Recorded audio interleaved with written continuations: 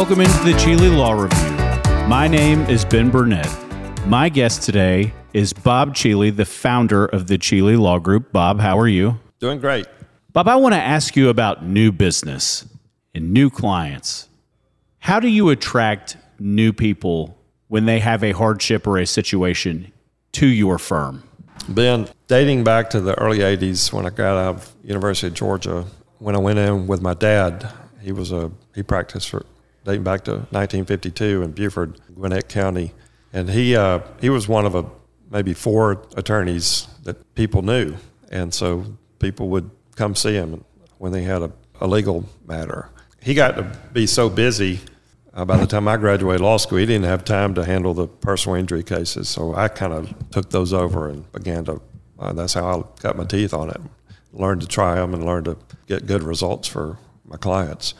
With the favor of the Lord, I'm still getting the majority of my cases that way, through word of mouth, people that know me. A lawyer's best calling card is by the people that know you and know your character, that also can look at the results that you've obtained. Those are the best form of advertising a person can have, is getting results before a jury.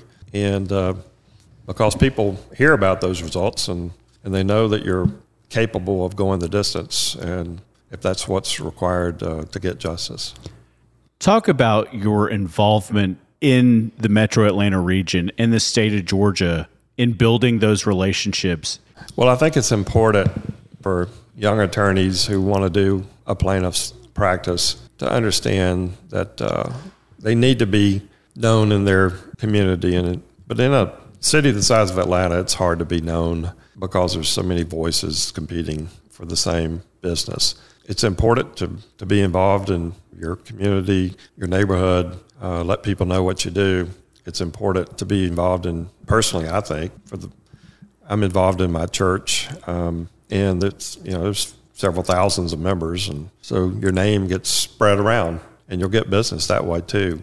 There's other organizations that people can be involved in, but I think it's important to be involved in serving others outside of your law practice, helping others, even if they don't have a legal matter. You're there to be a servant leader, and I think people look up to people like that, and they're attracted to people like that. So that's what I try to do, and I try to teach the other younger attorneys in my firm to do the same thing. Talk about the character piece that often gets overlooked. You've done this for 4 decades. I don't know anybody who has anything bad to say about you. And I'm sure that there have been plenty of opportunities for you to cut corners, to arrive at a certain outcome probably sooner than you did. Well, for one, I'm a Christian, and I profess Christ as my Lord and Savior, and He calls on me to follow Him and to abide by the golden rule and treat others the way I want to be treated. It's a really simple concept, and I've gotten cases where the client interviewed other attorneys and they were really just not comfortable with what that other attorney's character was about. And so whenever I meet with somebody, I just try to understand and empathize what they're going through first and foremost, rather than talking about myself. I try to just walk humbly, and it's worked well for me. I know that when you say something, you mean it. And I think that as long as I've known you, your opinion on something, it's not that you can't be persuadable.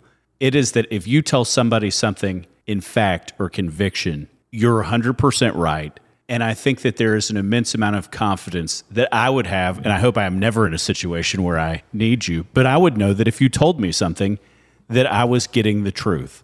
Yeah, I think it just comes from my upbringing. My parents told me that my word is my bond, and that always put others and consider others as being more worthy than I am.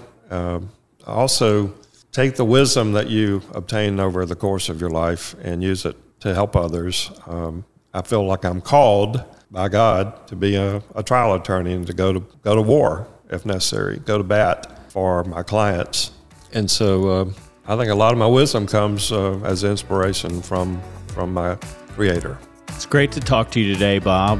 This has been another episode of the Cheeley Law Review. Have a great day, everybody.